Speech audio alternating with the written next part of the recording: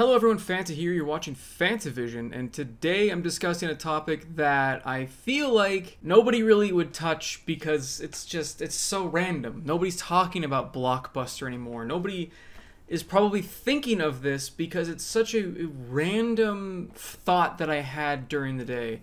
And that was the fact that gaming needs Blockbuster back. It's a company that's been defunct now for a long time, but I feel like the gaming industry as a whole would be forced to improve if this store came back. So let's rewind a little bit. Why should Blockbuster come back? Why would it exist? And why would that benefit us as gamers?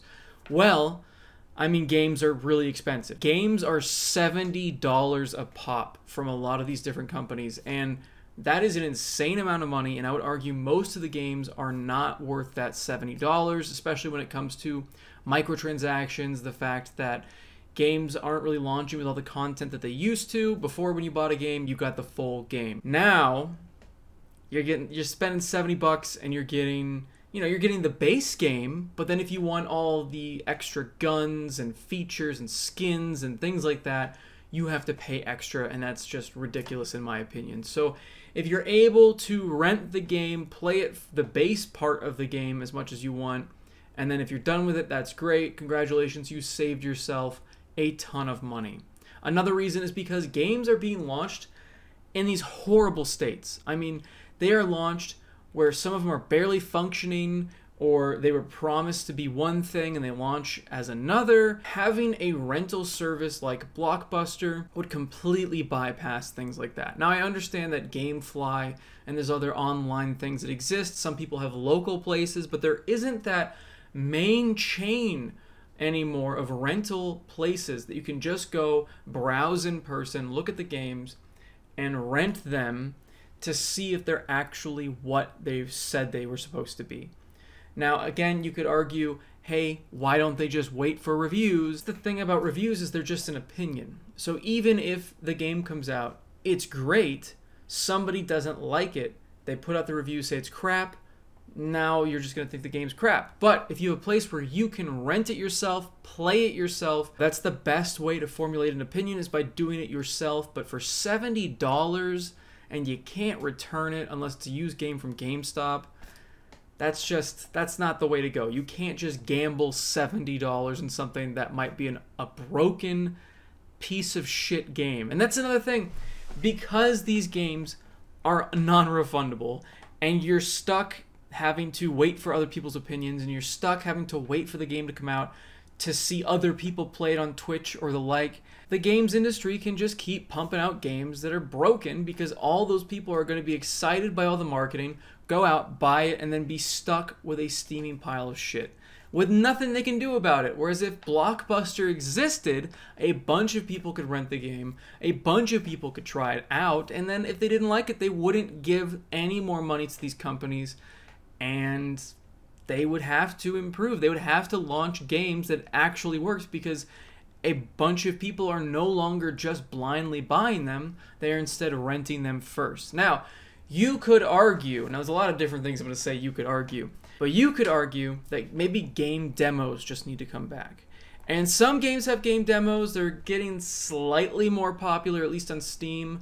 But overall, demos don't really exist. They require even more developer time. They require the publisher to do something, which most of the time they're not going to. And even when they do, you are getting a sliced off, highly polished portion of the game that might not be entirely representative of the entire game itself. You could get a demo that could be just amazing. You love the gameplay, you love how it's not glitchy, you love the steady frame rate, you love all these different things about it, and then the actual game comes out, you buy it, and that wasn't really what it was, because that demo was highly polished, it was focused on, and it's a tiny fraction of what the actual game is, and it's also only what they want you to see. Whereas if you were to rent the game from Blockbuster, They can't stop you. They can't stop where you're going because you have the full copy in hand. Now, you might be thinking that something like this could never happen because the games industry wouldn't want it to happen. They'd lobby against it. They would do everything in their power to stop a company like Blockbuster from coming back and renting games out for all the reasons I listed, because they want people to keep blindly buying their games for $70. However, I would argue that a lot of these game companies would not lobby against it because, get this, they don't make most of their money from those initial sales. They're making a lot of that money from microtransactions. Now, there are other solutions besides bringing back Blockbuster. As much as I want a physical location back that I can wander around for nostalgia's sake, because I absolutely loved Blockbuster as a kid, it would make my weekends. Whenever I had a friend coming over and spending the night, I would just love to go to Blockbuster, pick out a couple games, and that would be the weekend, you know? That would be the sleepover night. It was so much fun to just sink all of our time into like this brand new game. And it was so exciting every time because back then, I mean, yeah, there were some review magazines, but the internet wasn't as big and there weren't as many review sites. So it was more of, I hope this game is good. And there was something fun about that because we weren't just buying the game blindly, we were renting it. So it was fun seeing what kind of game you got. And sometimes they also did have a policy where you could bring the game back early, swap it out for something else if it completely sucked. But just overall, it was fun to blindly jump into things. However, a more realistic solution to this, besides bringing back a physical brick and mortar location, and a much more likely scenario would be to bring back, or at least introduce more, game trials. Now, EA has game trials if you're signed up for whatever their premium plan is, where you get an hour with the game and you can just kind of see if you like it. That, I would argue, is the best way to go. I don't like the fact that you have to pay for a premium subscription to get access to that for each individual publisher. It would be nice if there was kind of a Netflix of video games. Maybe that'll exist in the future. I mean, Microsoft has Game Pass that's kind of like that, so you could argue that that's the solution. However, not all games are on there. Not all games are on Game Pass. Not all games are made by EA, thank God. So there's not that solution for every single video game, and I feel like that every publisher should have that hour game trial to go along with it. Especially, now, I would argue that not all indie games have to do this. I would argue all $70 AAA titles should have that 1 hour game trial, because if they really believe in their product, they really believe that their game is worth that $70, they would know that an hour is not even close to being able to scratch the surface of that game, and it will just give you a general feeling of it, and that feeling within that first hour should sell you on a game to begin with.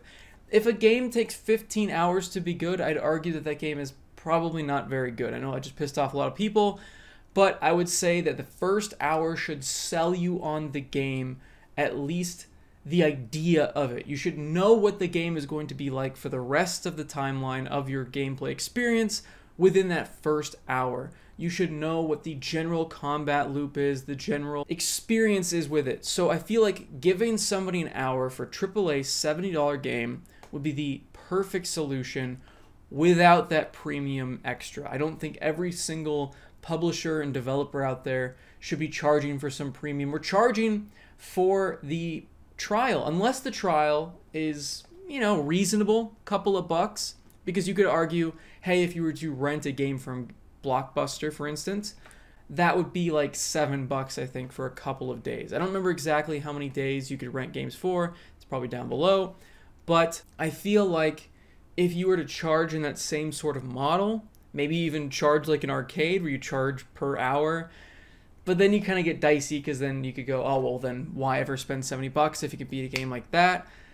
There's a lot of different caveats, different asterisks to this whole idea, but I feel like some sort of game trial system needs to come back, especially when these game prices are so high and the game quality is so low. For so many of these games that they just hype up, they have millions and millions of dollars of marketing behind it, and then they're instead using that money on marketing instead of actually putting it towards the game experience. So having something like Blockbuster come back, or a game trial system, would force the game industry to actually send out games that are already ready to play, and not broken disasters. It'd be nice to go back to the days where you weren't sold on a lie. That would be nice. I would like the full game again, please. Let me know what you guys think down below, if you think a brick and mortar store would even be able to survive on just renting video games alone, or even movies. I mean, Redbox kind of